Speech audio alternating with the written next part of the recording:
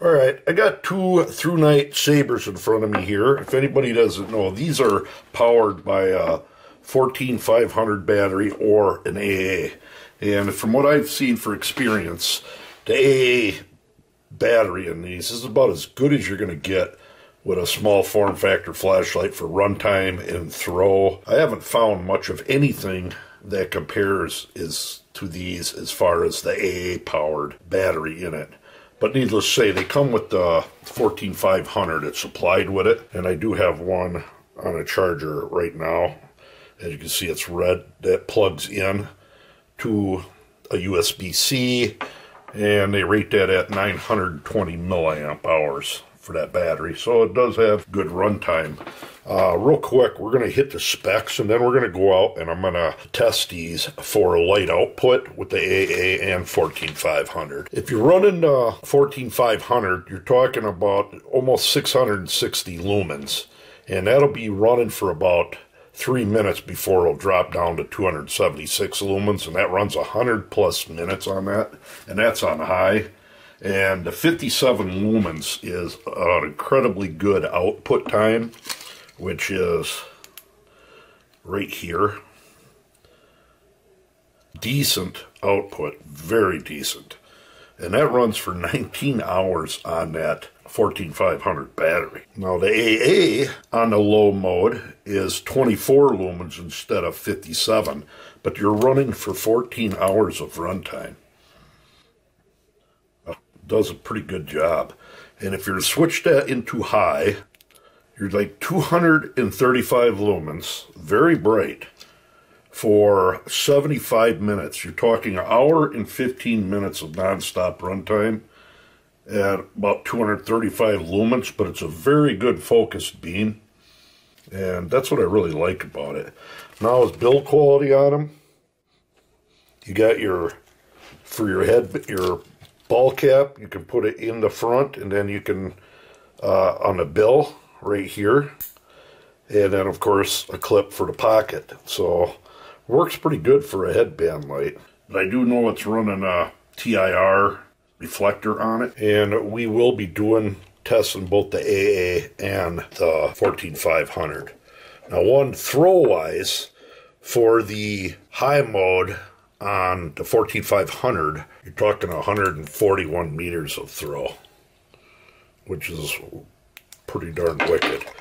And AA, talking 90 meters, which is still awesome. Lockout on it, I'm not sure on specs, but if you just twist the tail cap a little bit, it doesn't come on. But it takes a little bit of effort to push the tail cap in the switch. It's got a heck of a switch on it, so you're not going to inadvertently touch that. But the OD green is going to be running 14500, and then I got an alkaline battery in for the AA, or for the black one. So once that other battery gets fully charged, we're going to go out and try it out.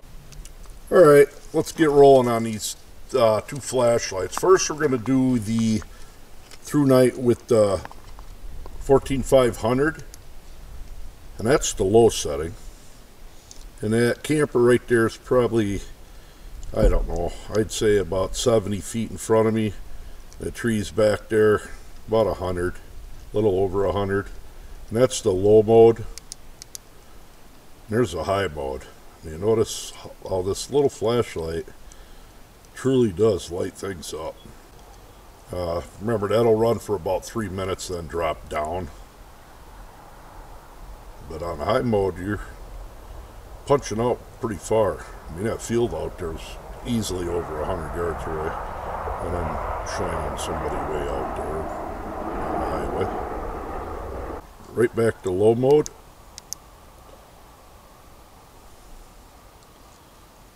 It actually works quite well. Now we're going to go into the AA powered, and that's the lowest mode on the AA powered, reflecting pretty good off that camper. And like I said, the high mode with one AA battery looks pretty darn good. Now, one thing I'm going to do before I shine it over on a different tree is drop this down a little. And I'm going to turn my car headlights on high. Okay, here's my car headlights on high beam, and here's the 14500 on low, and that's high. It literally drowns out car headlights. 2007 Saturn. Kitty kitty. That's with the 14500. AA powered one, not so much on the lowest mode, but on high. Give you a pretty good indication there. Just how bright these lights are. Let's switch over to a tree farther out. Okay, just like all my other hundreds of flashlight videos, got that tree at 62 meters away, and that's the lowest mode on the 14500 powered. And that's the highest mode. And it's hitting that tree just ideal. The 14500, swing it over. 93 meter tree way in the background, behind all them weeds. It hits that tree good, so this is easily over 100 meter flashlight with the 14500. So let's try the AA powered. And quite easily at that tree at 62 meters. But if we swing down, it is reflecting off the 93 meter tree. Pretty good. I'm impressed with it.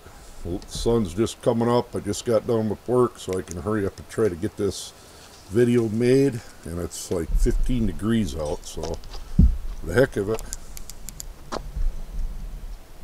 Yeah, you could barely see it off that tree upwards of a couple hundred meters, that hillside, but not quite.